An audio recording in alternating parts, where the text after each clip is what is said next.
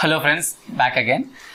In this video we are going to talk about the types of dividend that a company declares and what are the provisions that we have under the Companies Act 2013 we will be seeing in today's video.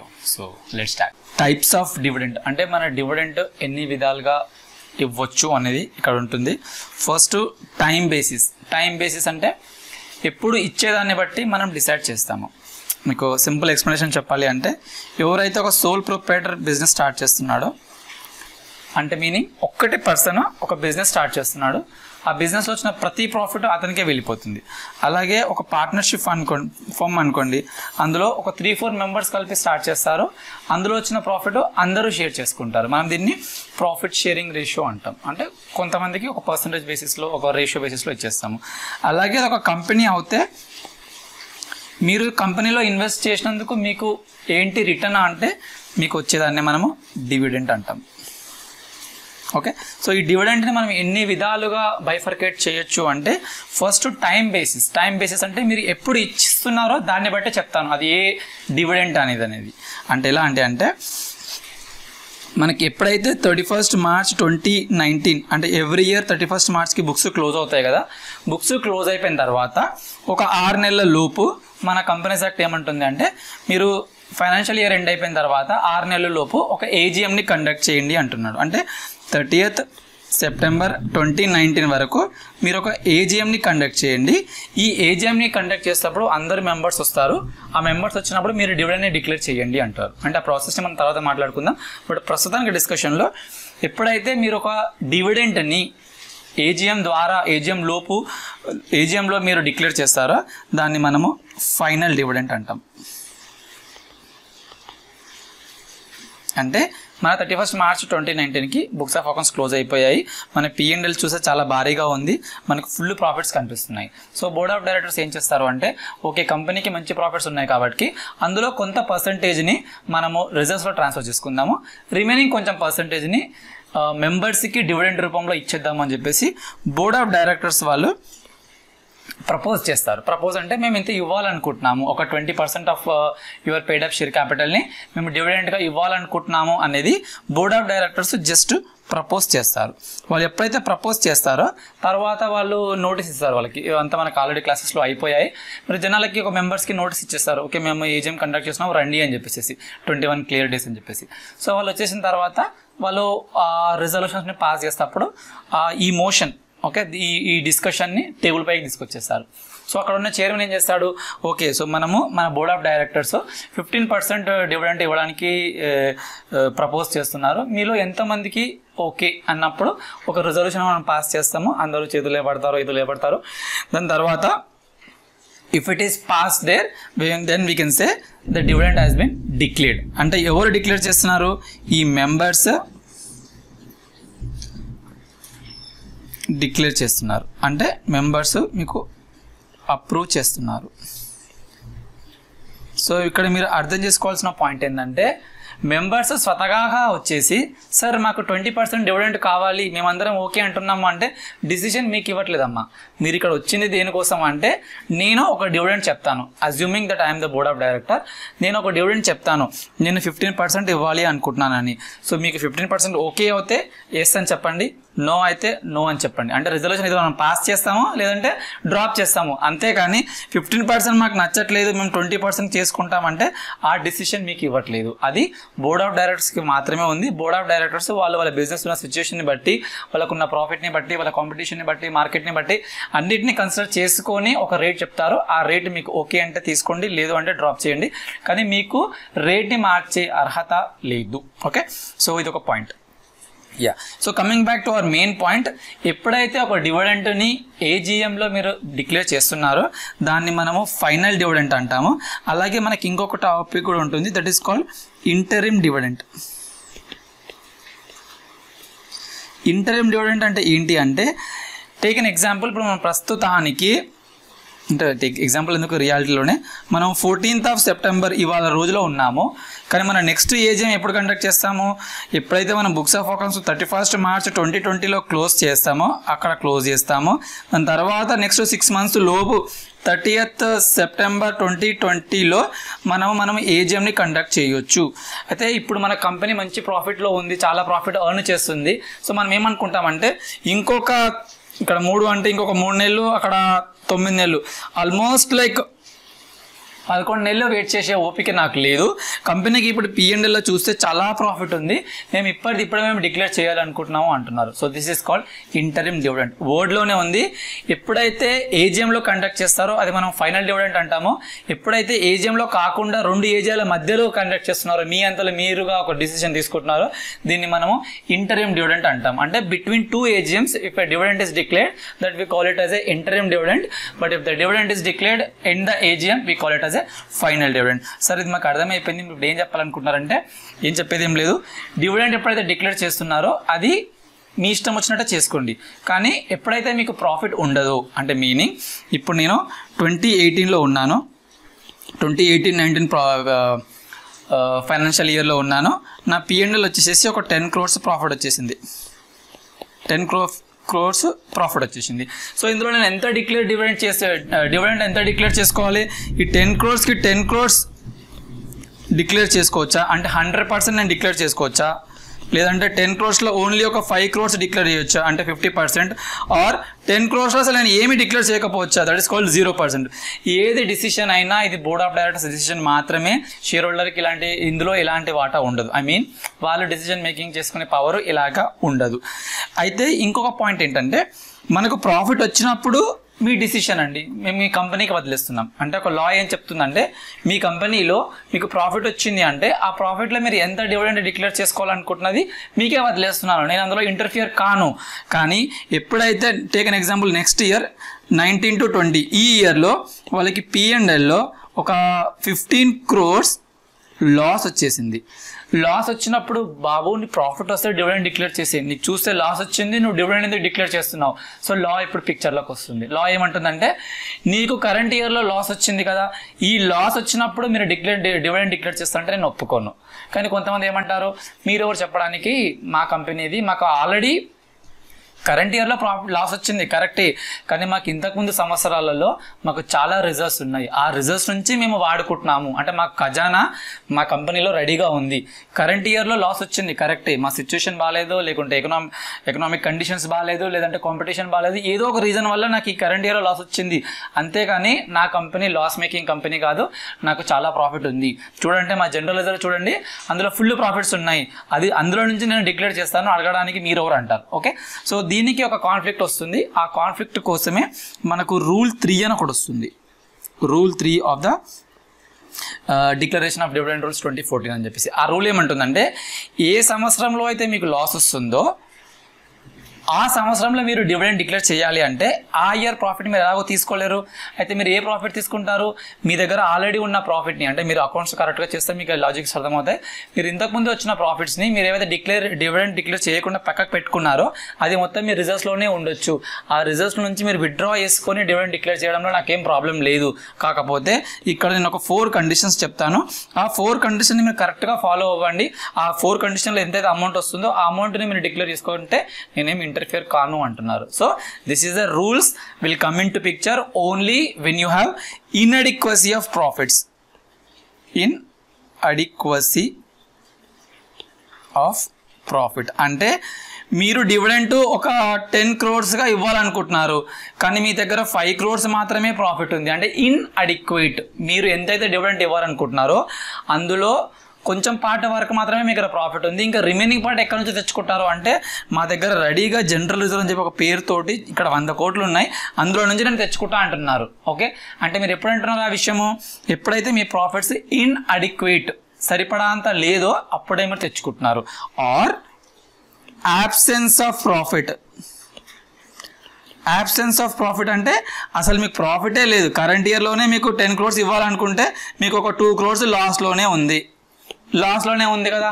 So this is called absence of profit. Profit లేకపోవడం. Inadequacy of profit అంటే సరిపడా profit లేకపోవడం. ఈ రెండు సిచ్యువేషన్స్లో మీరు ఏం చేస్తారు, మీ దగ్గర ఉన్న ఖజానాని కొల్లగొడతారు. ఓకే, సో దాన్ని డిస్టర్బ్ చేస్తారు. డిస్టర్బ్ చేస్తున్నారు అంటే మీరు రూల్ 3ని ఫాలో అవ్వాలి. సరే, ఇవన్నీ ఎందుకు అంటే మీకు ఎగ్జామ్లో ఒక క్వశ్చన్ కంపల్సరీ వస్తుంది. I'm expecting 4 to 6 marks for this particular question. Okay, so I request your attention to understand this. Yeah, so coming back to our more provisions. ఇందాక చెప్పిందంతా మీ అండర్స్టాండింగ్ కోసం మాత్రమే, ఇప్పుడు చెప్తుందంతా ఎగ్జామినేషన్ కోసం. Right, section 123(1) declaration of dividend. Dividend shall be declared or paid by a company for any financial year only. అంటే మీరు dividend declare చేస్తున్నారు కదా, ఆ డివిడెంట్ని మీరు ఎక్కడి నుంచి తీసుకొస్తారు అంటున్నాడు. అంటే అవుట్ ఆఫ్,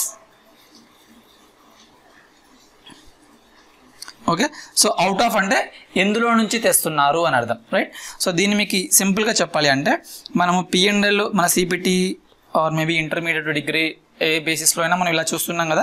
P&Lలో మనకు లాస్ట్కి ఇక్కడ నెట్ ప్రాఫిట్ ఒక అమౌంట్ వస్తుంది. రైట్, సో మనం ఏం చేస్తాము, మనకు డివిడెండ్ డిక్లేర్ చేయాలంటే ఈ ప్రాఫిట్ నుంచి డిక్లేర్ చేస్తాము. లేదు మాకు ఈ ప్రాఫిట్ నేను ఈ ఇయర్ డిక్లేర్ చేయదలుచుకోలేదు, నేను దాచి పెట్టుకోవాలనుకుంటున్నాను, ఫ్యూచర్లో నాకు అవసరం వస్తుండొచ్చు అని అనుకుంటే మనం బ్యాలెన్స్ షీట్లో మనకు ఈ షేర్ క్యాపిటల్ వాటితో పాటు ఈ నెట్ ప్రాఫిట్ని కాస్త ఈ జనరల్ రిజర్వ్లోకి మనం ట్రాన్స్ఫర్ చేస్తాము. అర్థమవుతుంది కదా. అంటే ఇప్పుడు ఈ లా ఏమంటుందంటే, బాబు నువ్వు డివిడెండ్ డిక్లేర్ చేయాలంటే ఈ కరెంట్ ఇయర్ ప్రాఫిట్తోనే డిక్లేర్ చేసుకో. ఫైన్. లేదు సార్ కరెంట్ ఇయర్ ప్రాఫిట్ లేదు అంటే పర్లేదు, ఈ జనరల్ రిజర్వ్ తోటే డిక్లేర్ చేసుకో. ఎందుకంటే మేబీ కరెంట్ ఇయర్లో నీకు ప్రాఫిట్ రాకపోయి ఉండొచ్చు, కానీ ఇంతకుముందు వచ్చిన ప్రాఫిట్ కూడా నీ ప్రాఫిటే కదా. ఈ జనరల్ రిజర్వ్ కూడా ఎక్కడి నుంచి వచ్చింది, ప్రాఫిట్ నుంచి వచ్చింది కాబట్టి అందులో నుంచి కూడా డిక్లేర్ చేసుకో. కావాలంటే కండిషన్స్ చెప్తాను, బట్ డిక్లేర్ చేసేసుకో. ఆర్ కొంచెం ఇందులో నుంచి కూడా చేయొచ్చు అంటే అలా కూడా చేయొచ్చు. సో మనకు 3 ఆప్షన్స్ ఉన్నాయి. మీరు డివిడెండ్ దేని నుంచి డిక్లేర్ చేయొచ్చు, current year profit or previous years profit which you are transferred to general reserve are out of both. అంటే మనకు 3 ఆప్షన్స్ దొరికిస్తాయి, కొంచెం కరెంట్ ఇయర్, కొంచెం previous year are both, are last one ఒకటి వస్తుంది, 4th వన్. అదేంటి అంటే central government ఒక్కొక్కసారి ఎలా వస్తుంది అంటే కొన్ని కంపెనీస్, గవర్నమెంట్ కంపెనీస్ చాలా నష్టాలలో ఉన్నాయి, అవి మన సొసైటీకి అవసరమయ్యే కంపెనీస్. సో ఇలాంటి వాటి కోసం ఏం చేస్తుంది అంటే, పర్లేదు మీరు చాలా సంవత్సరాల నుంచి డివిడెండ్ డిక్లేర్ చేయట్లేదు, మీ కంపెనీ చాలా లాసెస్లో ఉంది, but still I believe that నీ కంపెనీ ఏదో ఒక రోజు ప్రాఫిట్ మేకింగ్ అవ్వచ్చు, నాకు ఆ నమ్మకం ఉంది అన్నప్పుడు సెంట్రల్ గవర్నమెంటే ఆ పిక్చర్లోకి దిగేసేసి కొంచెం ప్రాఫిట్ని మీకు ఇచ్చేస్తున్నాము, మీరు డివిడెండ్గా డిక్లేర్ చేసుకోండి అంటుంది. అంటే కంపెనీకి స్వతహాగా వచ్చిన ప్రాఫిట్ కాదు, అది సెంట్రల్ గవర్నమెంట్ ఏదో గ్యారంటీ ఇచ్చేసింది, లేకపోతే సెంట్రల్ గవర్నమెంట్ అమౌంట్ ఇచ్చేసింది, ఆ అమౌంట్ని మీరు మీ share హోల్డర్స్కి ఇచ్చుకుంటున్నారు. Right, so once again will revise. 1 current year profit నుంచి చేసుకోవచ్చు, 2 మీ జనరల్ రిజర్వ్ నుంచి చేసుకోవచ్చు, 3rd combination of these 2, or 4th one is out of the monies given by the central government or any guarantee given by the central government. So ఈ 4 points మీకు ఎగ్జామ్లో అవసరానికి రావచ్చు. Yeah, so next, now I require your attention. This could again come for your 4 marks. See, అన్నిటికీ 4 marks అంటున్నా అంటే ఏదో ఒక క్వశ్చన్ మీకు రావచ్చు.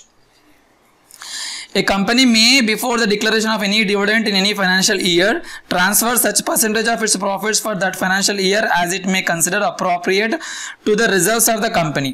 అంటే ఏమంటుందంటే, మీరు డివిడెండ్ డిక్లేర్ చేసుకునే ముందు మీకు ఎంత కరెక్ట్ అనిపిస్తే అంత అమౌంట్ని మీరు రిజర్వ్స్లోకి పంపించుకోండి అంటుంది. సార్ నాకు అర్థం కావట్లేదు సార్ అంటే, మనం సింపుల్ అకౌంటింగ్ టర్మ్స్లో మాట్లాడుకుందాం. ఒక అతను ఒక P&L ప్రిపేర్ చేస్తాడు. ఈ P&Lలో నెట్ ప్రాఫిట్ అతనికి ఒక 10 crores వచ్చేసింది. ఓకే, so 10 crores వచ్చినప్పుడు assuming that you are the board of directors right now, so what is the option that you have? ఈ 10 crores ని డివిడెండ్ గా డిక్లేర్ చేయొచ్చు ఆర్ జనరల్ రిజర్వ్ కి ట్రాన్స్ఫర్ చేసుకోవచ్చు. అయితే ఎంత అమౌంట్ను నేను జనరల్ రిజర్వ్కి ట్రాన్స్ఫర్ చేయాలి డివిడెండ్ డిక్లేర్ చేయక ముందు అనేది మన ముందు యాక్ట్లో 1956 యాక్ట్లో కొన్ని అమౌంట్లు చెప్పేవాళ్ళు. మీరు డివిడెండ్ ఇంత డిక్లేర్ చేయాలనుకుంటే ఇంత అమౌంట్ని రిజర్వ్లో పెట్టుకోండి అని. కానీ మన ప్రస్తుతం ఉన్న యాక్ట్ ఏం చెప్తుందంటే, నీ ఇష్టం వచ్చినంత. ఇప్పుడు ఈ 10 crores-లో 10 crores-కి 10 crores నువ్వు dividend ఇచ్చేసుకోవాలనుకుంటే ఇచ్చేసుకో, that is your business decision, I will not interfere with that. లేదంటే లేదు సార్ నేను 10 crores మొత్తం రిజర్వ్లోనే పెట్టుకుంటాను, ఫ్యూచర్లో నేను కంపెనీని ఎక్స్పాండ్ చేయాలనుకుంటానంటే అలాగే చేసుకో, I will not interfere. So నువ్వు డివిడెంట్ ఎంత డిక్లేర్ చేయాలన్నది నాకు సంబంధం లేదు, మీ జనరల్ రిజర్వ్లో ఎంత ట్రాన్స్ఫర్ చేయాలనుకుంటున్నది కూడా నాకు సంబంధం లేదు, నాకు అంటే లాకి సంబంధం లేదు. So this is at the discretion of the board of directors. Board of డైరెక్టర్స్ది వాళ్ళ సొంత డిసిషన్ అవుతుంది, కానీ లాలో ఎలాగా చెప్పట్లేదు, మీకు ఇష్టం వచ్చినంతగా మీరు ట్రాన్స్ఫర్ చేసుకోవచ్చు. Therefore, the company may transfer such a percentage of the profits to the reserves before declaration of the dividend as it may consider necessary. అంటే వాళ్ళకి ఎంత వరకు అవసరం అనుకుంటున్నారు, ఎంత అమౌంట్ రిజర్వ్స్లో ట్రాన్స్ఫర్ చేసుకోవడం వల్ల కంపెనీకి మంచి జరుగుతుంది అని అనుకుంటున్నారో అంత అమౌంట్ మీరు ట్రాన్స్ఫర్ చేసుకోండి, అంతేకాని నేను వచ్చి ఏం చెప్పను, అది మీ డిసిషన్ అని చెప్పేస్తుంది.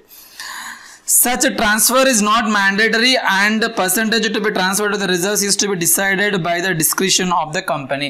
సో ఇది నేనేం కంపల్సరీగా ట్రాన్స్ఫర్ చేయమని చెప్పట్లేదు, ఎంత చేయాలో కూడా చెప్పట్లేదు, అది మొత్తం నీకే వదిలేస్తున్నాను. సో ఈ పాయింట్ మీకు ఇంపార్టెంట్, మీకు బిట్స్లో కానీ లేదంటే ఒక 4 మార్కర్ క్వశ్చన్లో కానీ రావచ్చు. యా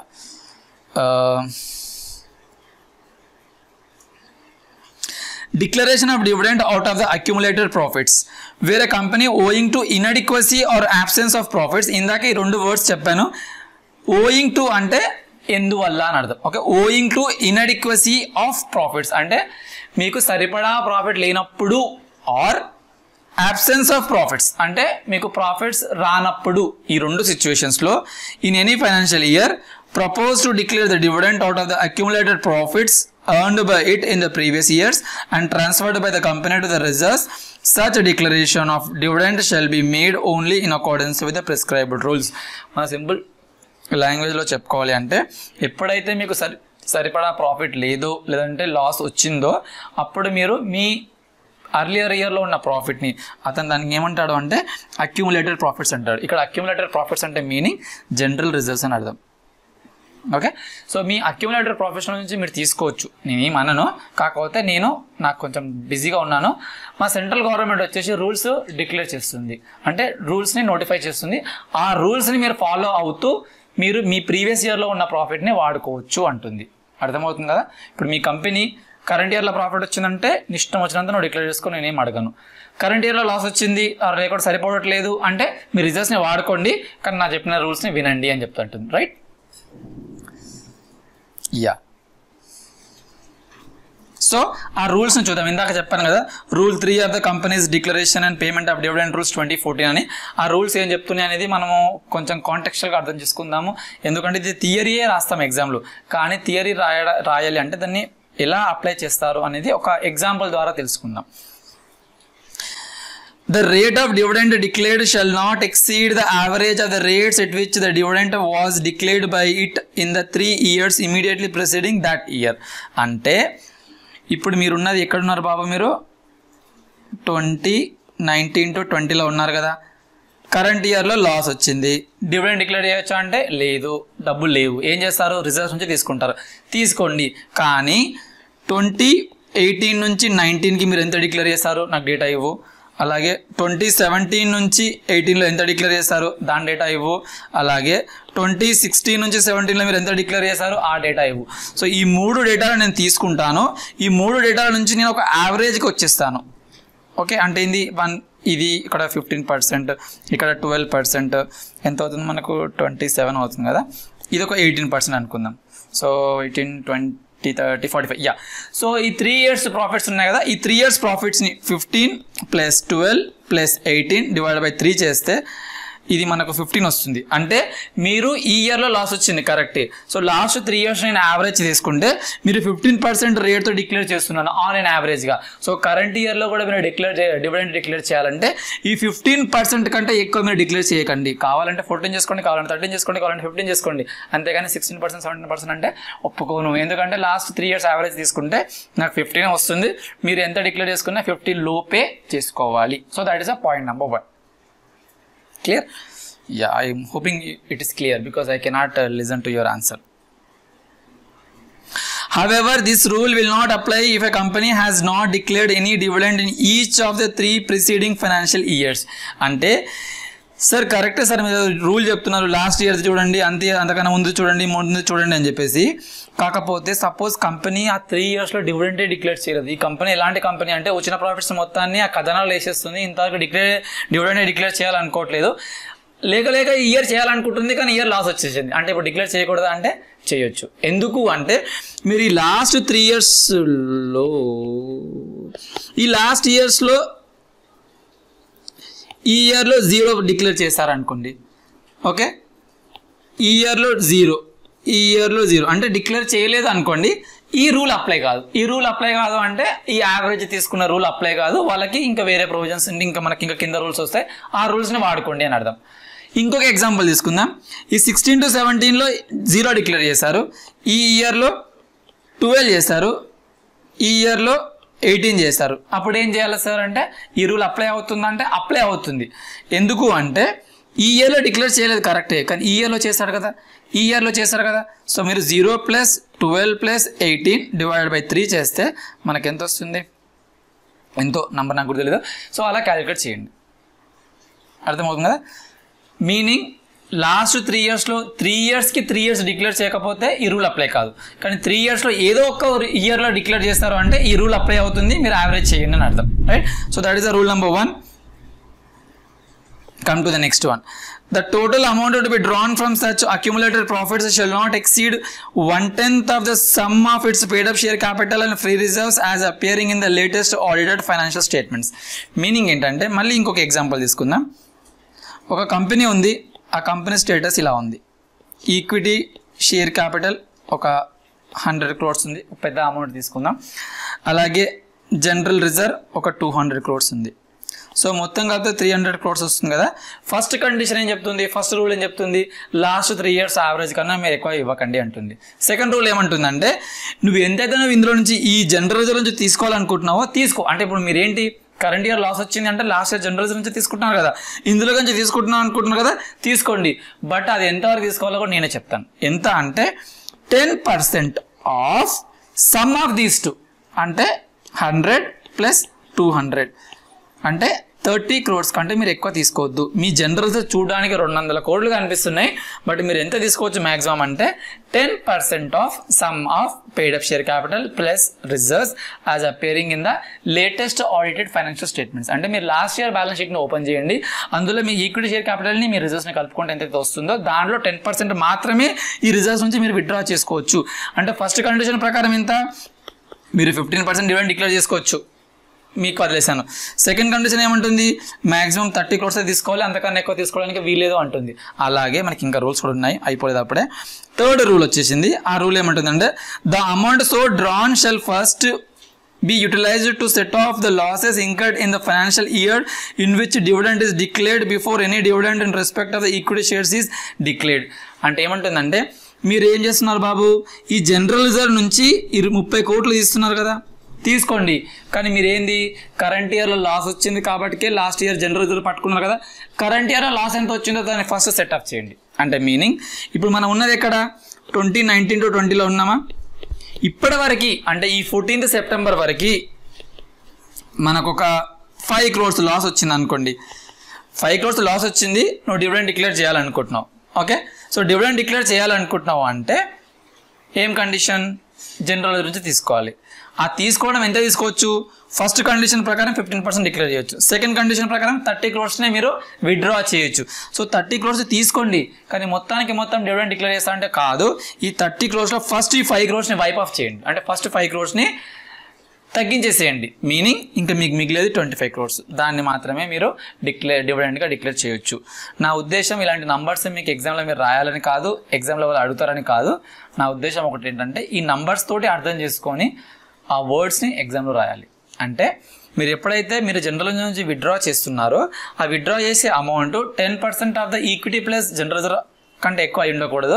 సెకండ్ కండిషన్ ఏమంటుంది, మీరు ఎప్పుడైతే విత్డ్రా చేసుకుంటున్నారో ఆ విత్డ్రా చేసుకున్న అమౌంట్ని ప్రస్తుతం వచ్చిన లాస్కి మీరు సెట్ ఆఫ్ చేయండి, మిగిలిన అమౌంట్ని అప్పుడు మీరు డివిడెండ్గా డిక్లేర్ చేసుకోండి. సార్ ఎందుకు ఇన్ని కండిషన్స్ అంటే కండిషన్స్ ఉంటాయి, ఎందుకుండు, సపోజ్ నీకు ప్రాఫిట్ వచ్చిందంటే నాకేం అభ్యంతరం లేదు, ఇష్టం వచ్చినంత డివిడెండ్ డిక్లేర్ చేసుకో. లాస్ వచ్చింది కదా, ఒక సైడ్ లాస్ చూపెడుతున్నావు, ఇంకో సైడ్ డివిడెండ్ డిక్లేర్ చేస్తున్నావు, ఏం చేయాలనుకుంటున్నావు అనేది లా ఉద్దేశం ఇక్కడ.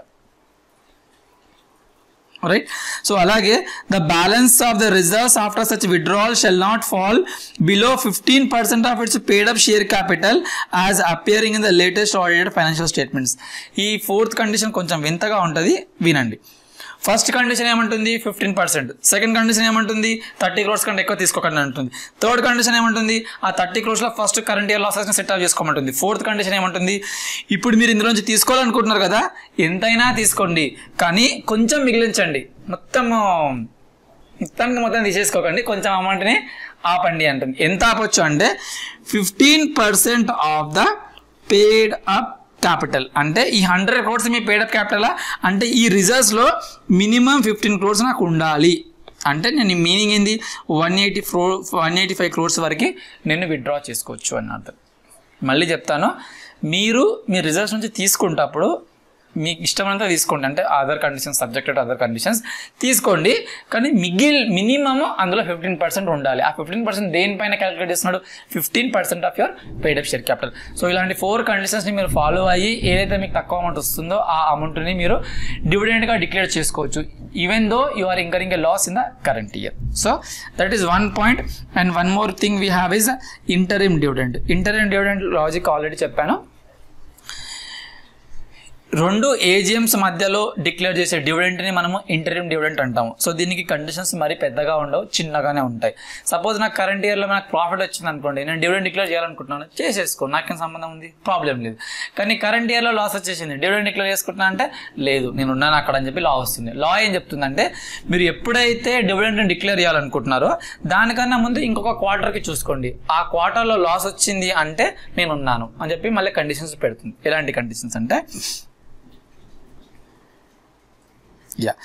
ఇప్పుడు మనము 2019-20లో ఉన్నాం, ఇక్కడ బతుకుతున్నాము. మనము Q1 ఆల్రెడీ అయిపోయింది, Q2, Q3, Q4 అంటే Q1, Q2, Q3, Q4, April, మే, జూన్. సో 30th జూన్కి ఈ క్వార్టర్ ఎండ్ అయిపోయింది. జూలై, ఆగస్ట్, సెప్టెంబర్ అంటే ఇప్పుడు మనం 14th సెప్టెంబర్లో ఉన్నాం కాబట్టి మనం ఇక్కడ ఉన్నాం, ప్రస్తుతానికి ఇక్కడ కూర్చున్నాం. ఇప్పుడు సడన్గా బోర్డ్ ఆఫ్ డైరెక్టర్స్కి మేల్కొచ్చింది మనం ఇంటరిమ్ డివిడెండ్ డిక్లేర్ చేయాలని చెప్పి అంటుంది, చేసేసుకోండి. ఇక్కడ వరకు మీకు లాస్ వచ్చింది అనుకోండి, అంటే ఇప్పుడు మనము ఎవ్రీ క్వార్టర్కి బుక్స్ ఆఫ్ అకౌంట్స్ని క్లోజ్ చేస్తారు, అంటే వాళ్ళు అలా డిక్లేర్ చేసుకుంటారు, అంటే వాళ్ళ ఫైనాన్షియల్ ప్రజెంటేషన్ ప్రకారము రిపోర్టింగ్ ప్రకారం వాళ్ళు చూపెట్టుకుంటారు. సో ఈ పీరియడ్లో మీకు ప్రాఫిట్ వచ్చేసింది, ప్రాఫిట్ వచ్చింది కదా, ఇంటరిమ్ డివిడెండ్ డిక్లేర్ చేసుకోవాలంటే I have no issues, you go about it, declare చేసుకుంది. కానీ ఈ దాంట్లో లాస్ వచ్చింది, ఏ పీరియడ్లో నేను చూస్తున్నాను ఆలోచించండి. ఏ పీరియడ్లో అయితే నేను డివిడెండ్ డిక్లేర్ చేయాలనుకుంటున్నానో దానికన్నా జస్ట్ బిఫోర్ క్వార్టర్లో రిజల్ట్స్ చూడండి, ఆ రిజల్ట్స్లో మీకు లాస్ వచ్చింది అంటే దెన్ నేను డివిడెండ్ డిక్లేర్ చేస్తాను అంటే ఇష్టానికి నేను వదిలేను, నేను పిక్చర్లోకి వస్తాను. నేనేం చెప్తాను, ఇంతకన్నా ముందు మీరు 18, 19, 17, 18, 16, 17 ఈ 3 yearsలో మీరు ఎంతైతే డివిడెండ్ డిక్లేర్ చేస్తున్నారో దాని యావరేజ్ కంటే ఎక్కువ అవ్వడానికి వీల్లేదు. మనకి ఇందాక ఫస్ట్ కండిషన్ వచ్చింది కదా, ఆ కండిషన్ ఇక్కడ రిపీట్ అవుతుంది. క్లియర్ అర్థమవుతుంది కదా. So this is what we have for the interim dividend. So I hope మీకు వీడియో అర్థమైంది అనుకుంటున్నాను, మీకు నచ్చింది అనుకుంటున్నాను. నచ్చితే నాకు కమెంట్స్లో చెప్పండి, so that will motivate me to make more videos. So thanks for watching, have a nice day.